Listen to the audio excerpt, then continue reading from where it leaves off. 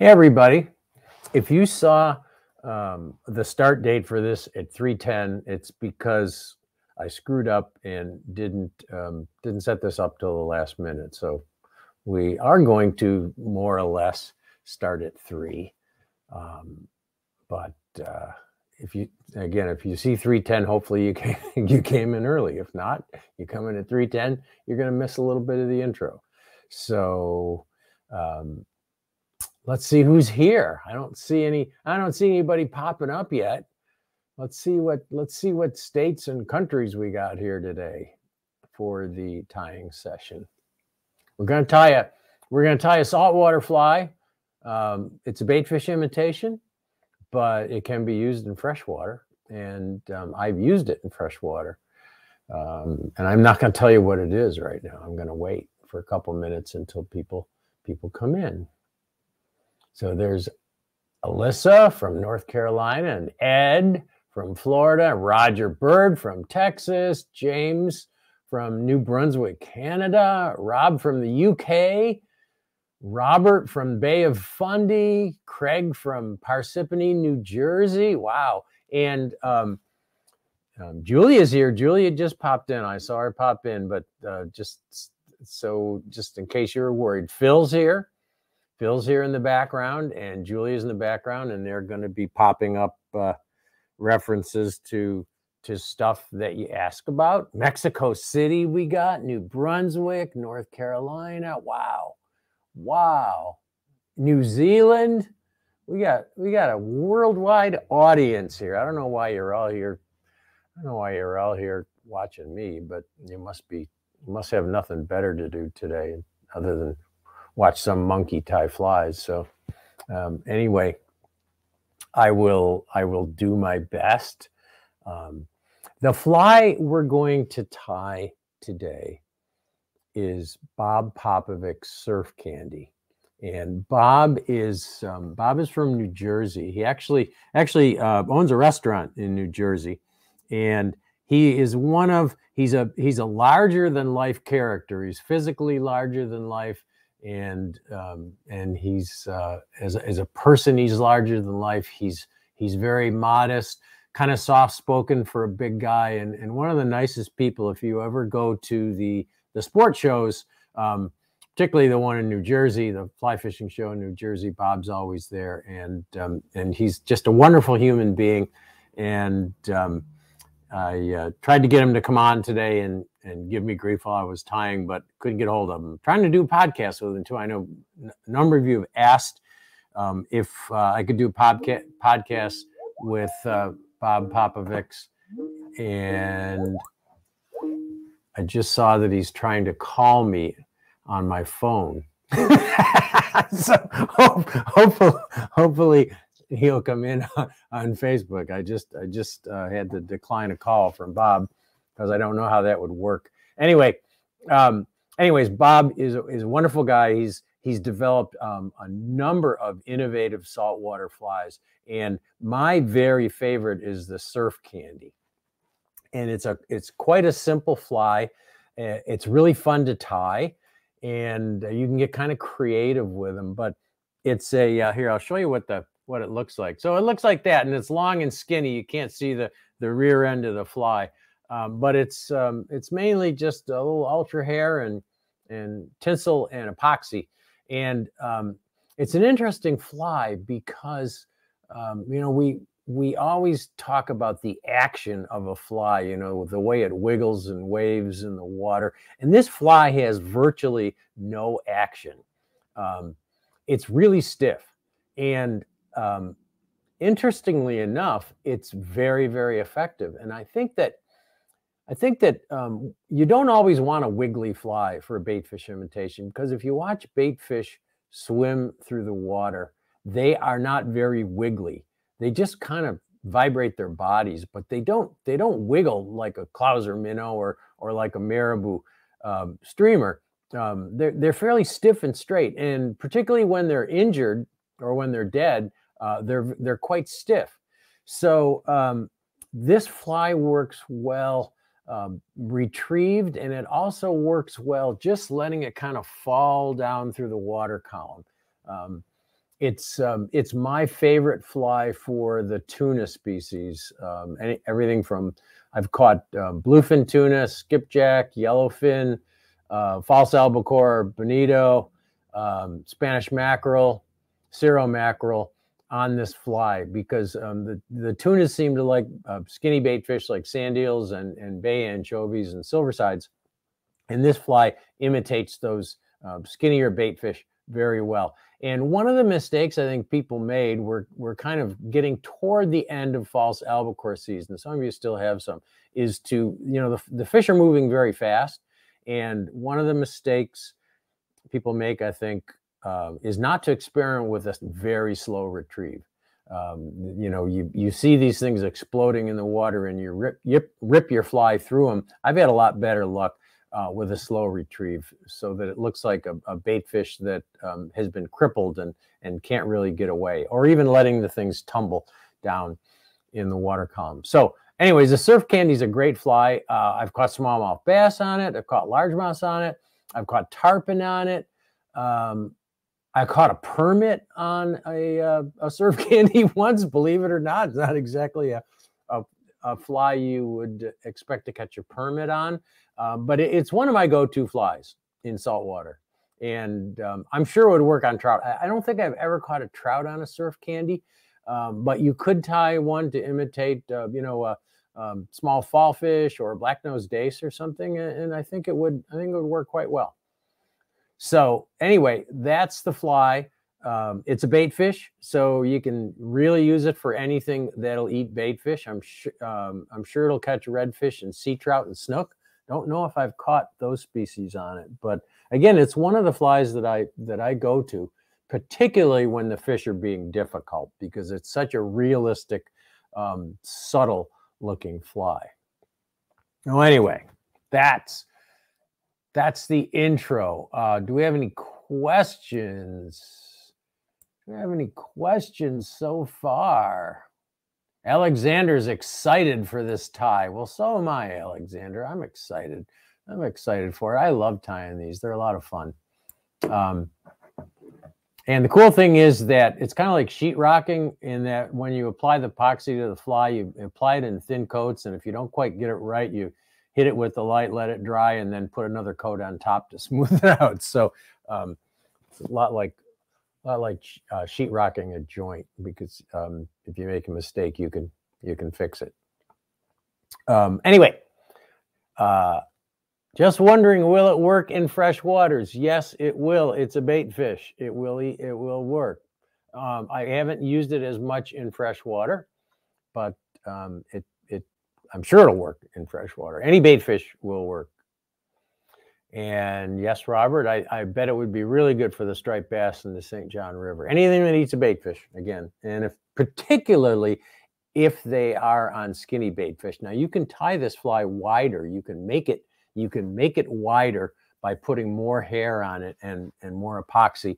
But I think it's most effective for a small bait fish like bay anchovy, sand eels, silver sides, things like that. All right. Shall we start? Let's start. So here's my materials. I'm going to start, and I think just a standard shank saltwater hook is the best. This is a standard pre-sharpened saltwater hook, standard shank. You could tie it on a long shank hook, but you worry a bit about long shank hooks and their hooking qualities. And then this is important. I think you can tie this with any thread, but I like tying it with monofilament, because when you hit this with the epoxy, the thread disappears. It becomes totally transparent.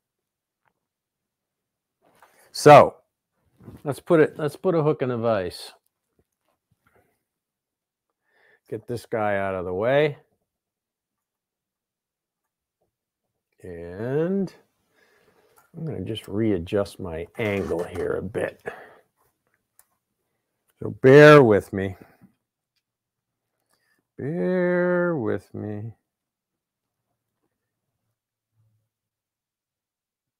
All right. Okay. So I'm going to start my, this is G size monofilament thread. And I'm going to start it up right near the eye. And just starting my thread, starting my mono. And I forgot my scissors. I need my scissors. There they are. Cut this off.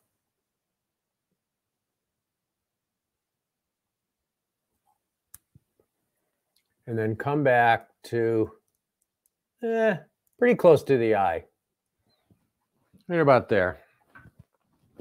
And then you're going to take some white ultra hair. Now you can tie this with other hairs, but you want something with not too much kink in it, okay? Ultra hair has a little bit of a kink in it. Some of it, this piece of olive that I'm going to use, for some reason has less of a kink in it. But you want something translucent. Bob originally tied this fly with polar bear hair, but of course polar bear hair is illegal to sell, and not many people have it, but it's very translucent. Ultra hair works really well. You can use EP fiber if you want. It doesn't look as good. Some nylon. Ultra hair is nylon. I think this nylon stuff works the best. Oh, by the way, I forgot to tell you how Bob developed this fly. Back in the, I think it was 1970s. Striped bass were not very abundant where he lives in New Jersey, and they were catching a lot of big bluefish, as a lot of us were back in those days. And he was trying to come up with a fly that would be super durable, because bluefish just tear up a fly. You know, you usually after one fish, your fly is ruined. And he was making some poppers, and he had some epoxy on his fly tying table, and he started messing around with putting epoxy on body of a baitfish imitation instead of using it to coat a popper. And that's how he eventually refined the surf candy. So we're gonna take a bunch of ultra hair, not too much. I would say, about half a hook gap or so. Hey, Tom. Yeah. VM is asking if white turkey feathers would work. No, not really. I don't think so. Turkey feathers? You could try them. I don't think they'd work very well. You could use bucktail, but I don't know about turkey feathers. All right, so I'm going to bring this over to the vise, and I'm going to measure. I'm beyond where you can see, but I'm going to measure this about at least twice the shank length. Actually, I want to tie it down first. You could tie it down first. So, what I did was I squared off the ends of that ultra hair, and I'm going to tie it down with 3 or 4 loose turns, not too tight. And then what I'm going to do is cut it off to about twice the shank length. I'll show you the finished fly in a second, or I'll show you the length in a second. I'm going to cut it about twice the length. Let me give you kind of a pan of that so you can see it. So pretty long. And then since this is going to be the belly of the fly, the easy way to do this, because I just tied that ultra hair on there with light tension, is I'm going to just roll the ultra hair underneath the shank. So rather than turning the hook upside down, you don't need to do it with this. You can just roll it and look at it from the far side. Make sure it's evenly distributed under the hook. crank down on that to lock it in place. Now I'm putting more pressure on it. And then I like to take the hook out of the vise and just distribute the hair on both sides of that. So you just take it out of the vise and move it around so that the hair is now distributed all around the bottom of the shank. Okay, so that's the belly. Next, I'm going to take some Flashabou. You can use Crystal Flash or whatever your little heart desires. Something flashy. I like Flashabou in this fly. Crystal Flash will work, any flashy material. And just pick about, I don't know, 6 to 8 strands of that. Not too much. Maybe 10 if you want it to be extra flashy. Cut it off. Wet it.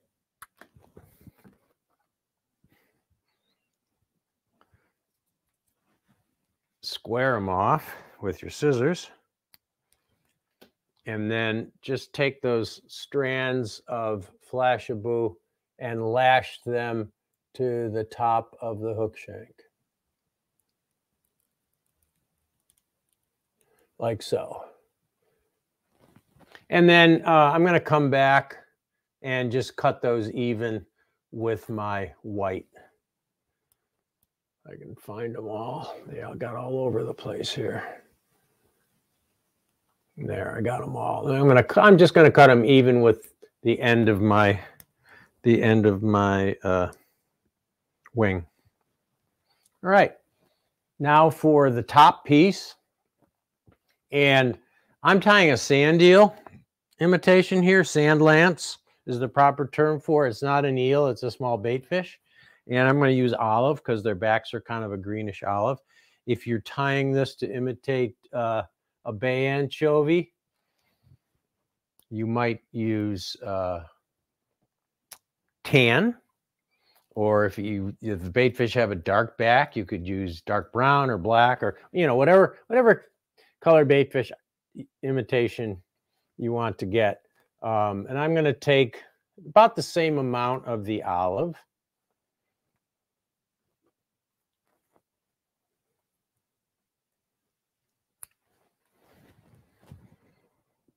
And I'm going to square off the ends.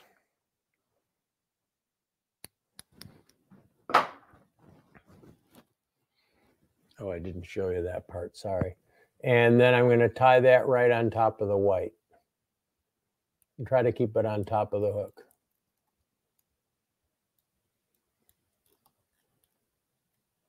And a little slippage there. You don't have to be too neat here because all these turns are going to disappear. And then I'll cut that off even with my white. Here, I'll show you. Turn it so you can see it.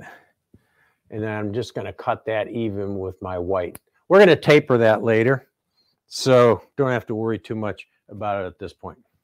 Now I'm going to come back and whip finish. And I might even out that head a little bit. And you don't have to worry about crowding the eye. You can get right up on the eye with this fly, because you're not going to be having any other materials. So, you know, kind of even up your head so it looks nice. And then whip finish with your monofilament. 3 or 4 turns. You're going to put epoxy all over this so you don't have to have a real strong whip finish. Pull on it. And now we're ready for our epoxy. So the tie-in part's done. Now the fun part begins. You want to inspect this and make sure that your hair is nicely distributed with the white on the bottom and around the sides of the shank, and then the green on the top. It looks pretty good. And now we're going to add some epoxy. So We have a good question from Evan. Yeah. Are the tail ends tapered or squared off? They're Like squared where off you- right now. I'm going to taper them at the end. Okay, great. You could taper them beforehand, but I find it easier to taper them at the end. So you can do it either way. But yeah, they could be tapered at this point. So I'm going to be using a thin epoxy. I've found that thin works better than thick or flow. So the thin epoxy is the one I think is the easiest to work with here. And I like to use the brush. You know, these things come with they come with nozzles that you can also use. They come with nozzles that you can put in the top, so you can put droplets on it. But I find that the brush works the best for this. But you can do it either way. I've done it both ways, and it's not a problem either way. Just find the brush.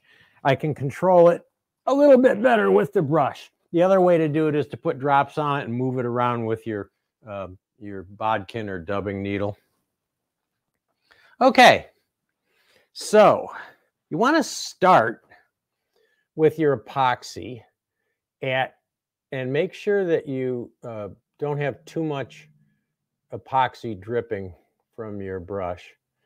And you want to start at the back, and you want to kind of hold that in place and start right beyond the bend. And I've got some on there, and you want to work forward. You want to hold that in place while you're doing it, and just work it into there. And turn your fly over, and just beyond the bend. The reason you want to go just beyond the bend is probably pretty obvious, that it prevents that hair from fouling around the hook. And just make sure you got it. Make sure you got a surface coat on all parts of the fly.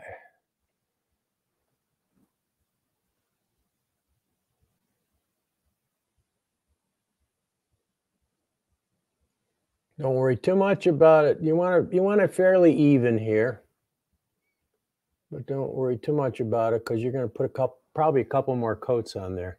So that looks pretty good. It's all covered. It's got a nice shape. And now you're going to hit it with the light for the first coat. And if you want a really skinny one, then you want to kind of grab that hair and squeeze it and kind of compress it a little bit. So since this is going to be a sand eel, I want it to be pretty skinny. So I'm going to pull on it to compress it. And then I'm going to hit it first on the near side while holding it. Now I can let go because it's all set. And now I can do the rest of it. And hold that. A couple tricks for using these lights. You want to hold them real close, and you want to keep it on there for a while. You want to make sure you get all angles. And you also want to make sure that you have fresh batteries in your light before you do this. It's not so big of a deal when you're putting a wing case on a nymph with this stuff, but when you're doing a whole body, you want that light to be nice and bright. So there's a start. Now it's nice and stiff. It's hard. It's a little greasy feeling, which is common with these epoxies. Oh, one of the keys to curing this epoxy, because most of the epoxies, they'll say that they're tack free. None of them are totally tack free. They all feel a little tacky after you use them. And I have found that the best way to do this is to stick these in a styrofoam block or something and let them sit out in the sun for a few hours. That will really cure that epoxy. It'll cure it all the way inside the fly, and it will remove that tacky stuff. So just a little trick to getting that some people will actually put a layer of Sally Hansen's on the over the top of it, but I don't like doing that. It makes them smell, makes them stink. And this epoxy doesn't smell much. Now I'm going to take a Post-it note, and I'm just going to take a drop of super glue. I can get it open. And I'm going to put a drop of super glue on this Post-it note so that I can just pick up a little bit with my dubbing needle.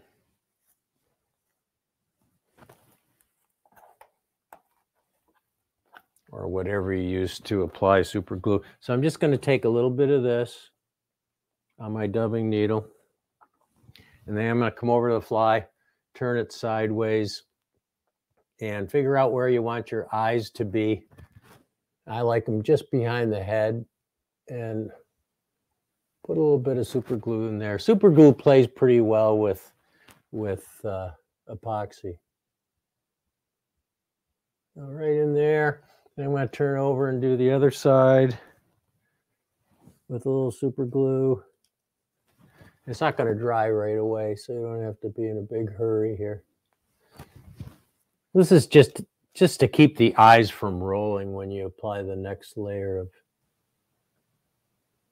Okay.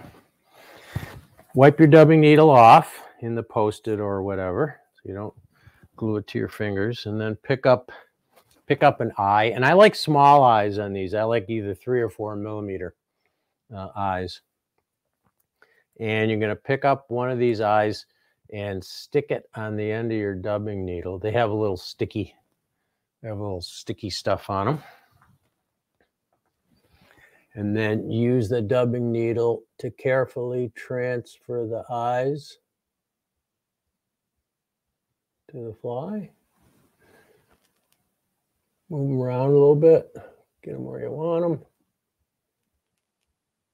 And then do the eye on the other side. So I'll pick up another one. Did I switch cameras there? I can't remember if I switched cameras, but I'll switch on this one. So there I've got my... We can see you adding the eyes right now. Okay. Here you go. And then I'm going to put an eye on the other side. Move it around a little bit. It's tricky. It's a little fussy. Make sure they're lined up. I want this one to go forward a little bit. Let's see how that looks. Yeah, that looks all right. So anyway, small eye. And then you can take your red marker. I don't know how well I can do this reaching in by the camera. But I'm just going to take a red marker and make a little gill slash a little ways back, about 3/4 of the way down, all the way around. And this gill slash, when you put epoxy over it, will bleed a little bit. So don't make it too big. Not necessarily a bad thing that it bleeds a little bit. So now you got your little gill slash in there. And now you're going to put on your second coat of epoxy. Back to my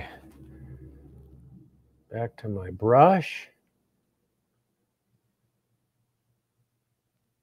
And now you're going to coat the whole thing. And this is where you get, and be careful when you go over those eyes that you don't knock them out of place, because the super glue doesn't hold them that super well.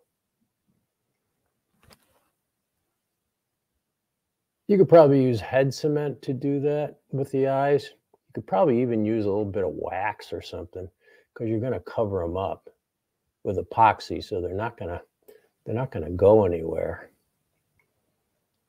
And just carefully paint that. Cover it.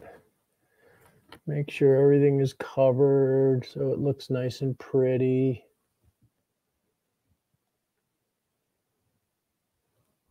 These are so much fun. They look so cool too when you're done. All right. And you can rotate this a little bit, although that stuff doesn't tend to run very much. And hit it again with your light.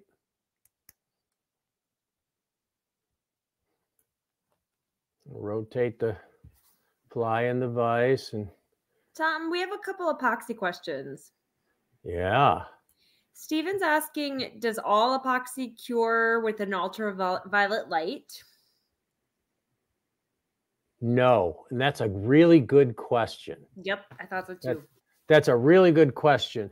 Most people today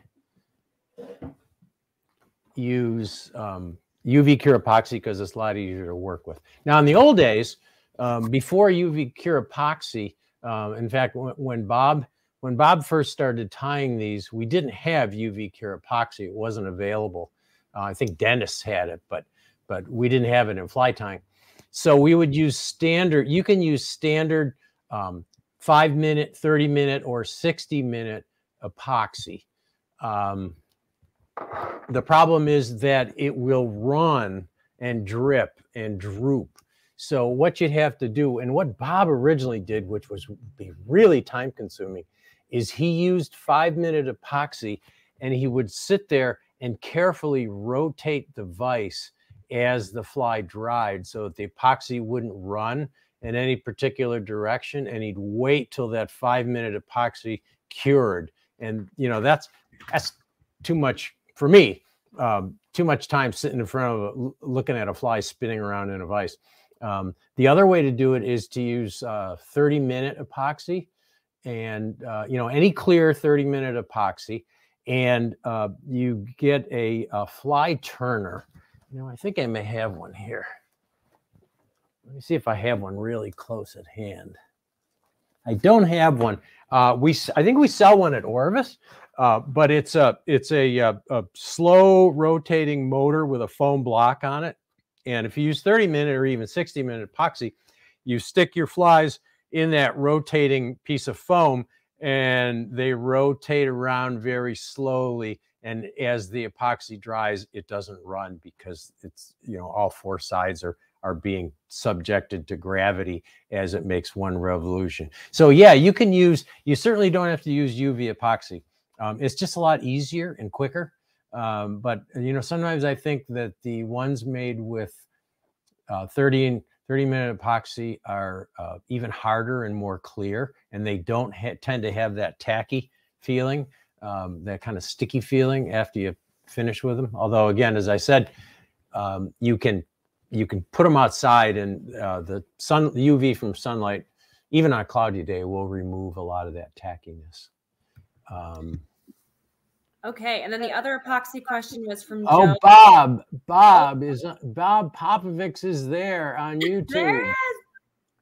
Blue light, tough fly. Yeah, but Bob, tough fly isn't being sold anymore, right? You can't buy tough fly anymore.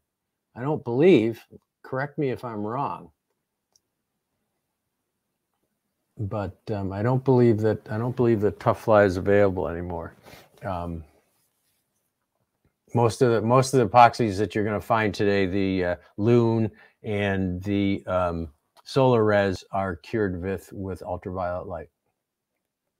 Anyway, I'm going to put one more coat, just sometimes just to really polish this thing off and make it smooth. I'm gonna put one more coat on here. So let's.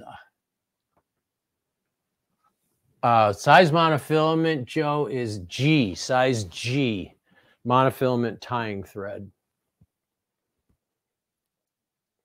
So I'm going to put one more coat on there just to smooth it out. The eyes are sticking out a little bit, so I'm going to concentrate a little bit more up there.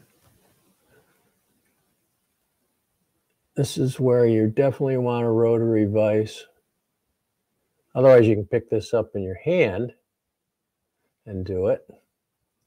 But rotary vise is a lot nicer. Let's see if I can do this without screwing it up. How am I doing, Bob? Bob's watching. Ugh. How does that look? And you can, you can kind of move things around like that to get it just where you want it. And then hit it with your light.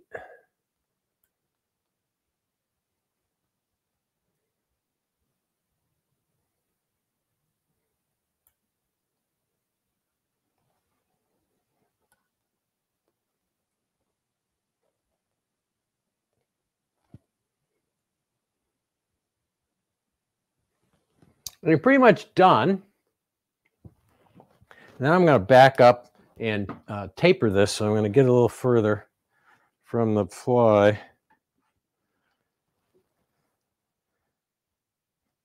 See if I can get the whole tail in there.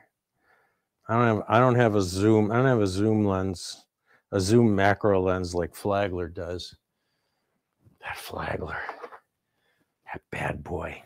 And so to taper this, and you could do this, you can take it out of the vise if you want, but easier for me to show you here. You want to start right beyond the tail and take a couple snips, kind of snip, snip, snip, snip, snip. And then you want to pull those out so you're not recutting them. And then you come down a little further and you snip, snip, snip, snip. And then pull those out. And you come down a little further and you snip, snip, snip, snip. You want to kind of get them on the side too. So you snip there, snip there, snip there. And you just keep working at this. And then you do the belly in the same way. Again, it's easier to do it when the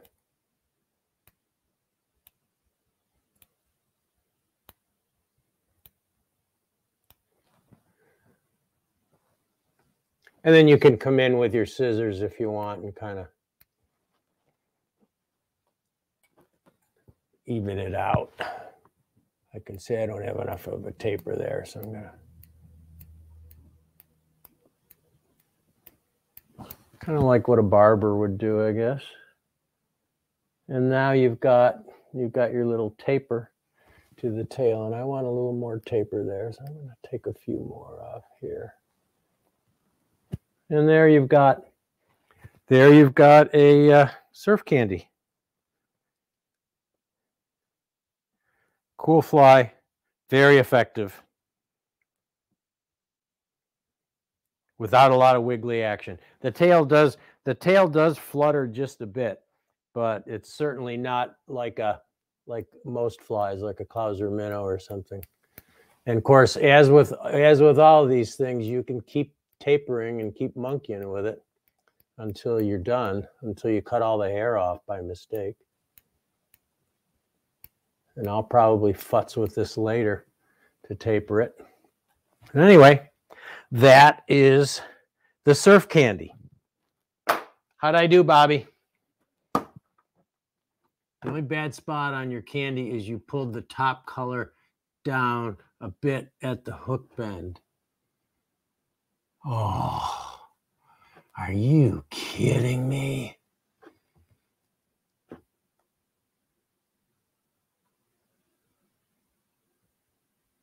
Are you kidding me, Bob? You gotta be kidding me. I pulled the top color down a bit at the hook bend. Oh, man, it doesn't. Are you sure?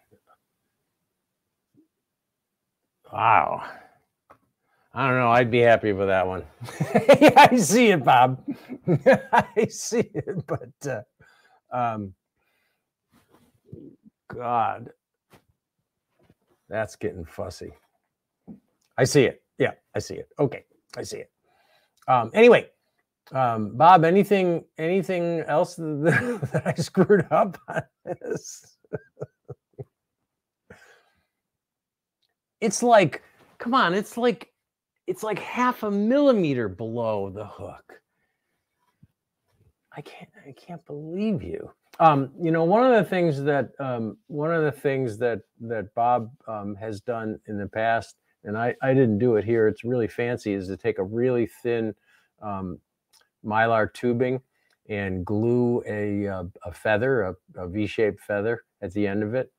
Put a piece of monofilament down through the middle of it, and then tie it to the end so you have a long extended body of Mylar tinsel. It's pretty cool looking. Call that a full dress surf candy. But anyway, I keep looking at that fly. I keep looking at that. Jeez. Wow. It'll catch fish. I'm happy with it. It'll catch fish. All right. Any other questions? That was pretty quick today. Any other questions that I can answer about the surf candy? Thread the entire shank will increase strength. Okay. I'll do that next time. Yeah, fly foils too, Bob. Yep. Fly foils, for those of you who aren't familiar with them, are these little, they're these little Mylar side strips that you can put on the sides of the fly to give it a shiny baitfish look. Those are pretty cool too, but they're hard to find. So I didn't put the fly foils on there. Good for stripers in the surf. Yes. G. Wyatt, that's what this was developed for, stripers and bluefish. So yes, it's very good for stripers in the surf. Donovan, you can use this anywhere fish eat skinny baitfish. Try it on trout. I don't know if anybody ever caught a trout on. I never fished it for trout, but I don't see why it wouldn't work. And painting the belly silver. Link to the UV epoxy and light, please. Phil, can you or Julia put the link to the epoxy on our site? If you didn't already, you probably did. So next time, coat the whole shank with monofilament to increase strength. I will do that. Next time, I will not let my back extend below the hook shank. Jeez. That's going to drive me crazy. Light cured acrylic. Bob, I don't know what light cured acrylic is. I'm not familiar with it. It's different than epoxy? Peacock bass, yeah, it might work for peacock bass. Again, anything that eats baitfish. And Joe, yes, trout are pretty stupid. They'll eat anything. I think you could really do a good job of imitating a black-nosed dace, which is a very skinny trout stream minnow, with this pattern. Tie it in a smaller size, maybe an 8. By the way, sizes. I like these in 2s, 4s, and 6s, but you can tie them larger and you can tie them smaller. You can tie them really tiny. I know that early in the spring, or not early in spring, but in late May and early June on Martha's Vineyard, there used to be, and I'm sure there still is, a hatch of sand eels, which were teeny tiny. They were less than an inch long. And I've tied these down really small to imitate those young, just hatch sand eels. Really tiny flies. It will sometimes work on striped bass early in the spring when the sand eels are really tiny. They get bigger, obviously, as the summer goes on. Anything else?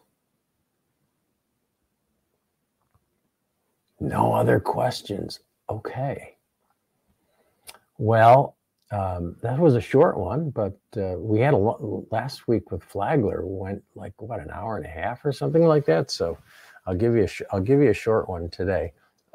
Next Monday, I believe I am tying Jesse Haller Euro nymph, right, Julia? Yeah, Julia's nodding. Yeah, I'm tying a killer nymph from our very own Jesse Haller, who's going to join us on the tying session, and we're going to tie a Euro nymph, one that Jesse has found to be very effective. So if you're a nymph angler, and you can use this, you don't have to be a Euro nympher.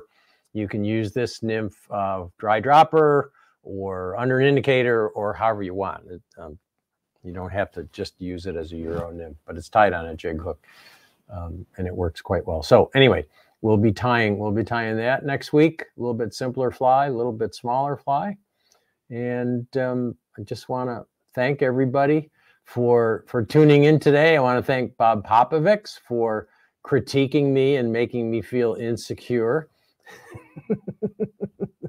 about that stripe on the back. Too late to fix it. The epoxy's set. But anyway, I'm going to tie some more, and I'm going to make sure that they're tied right. But thank you all. Means a lot to us that you come out here on a Monday afternoon and watch us tie. I hope some of you tied along with me, and go try out some surf candies and fish them. You're going to be pleasantly surprised at how well they work, and it's quite a different fly from what you're probably used to fishing. So thanks everyone, and we'll see you next week.